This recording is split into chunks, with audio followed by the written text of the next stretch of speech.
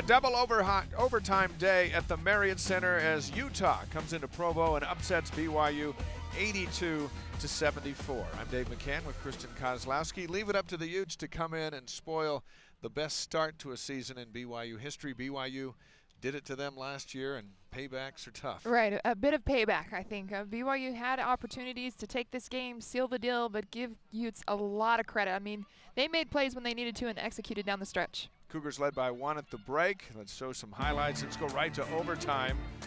It was a hotly contested battle, and this a big three from Morgan Bailey gives BYU a 2-point lead with 14 seconds left. Utah calls a timeout, then they run this play.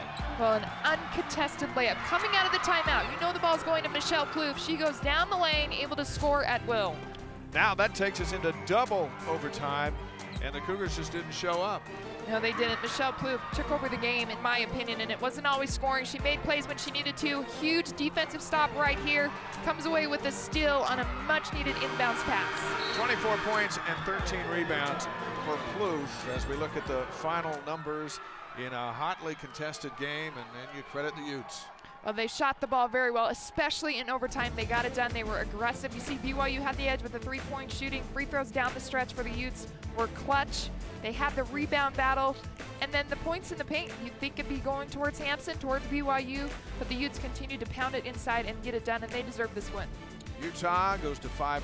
BYU 9-1 with Utah State in here next Saturday. The downside for the Cougars, they got all week to think about it before they get another team out here. That and finals mixed in with losing to Utah. They've got to regroup. They've got to learn from this and approach that Utah State game ready to win. A double overtime victory for Utah today at the Marriott Center. For Kristen Kozlowski, I'm Dave McCann for BYUtv Sports.com.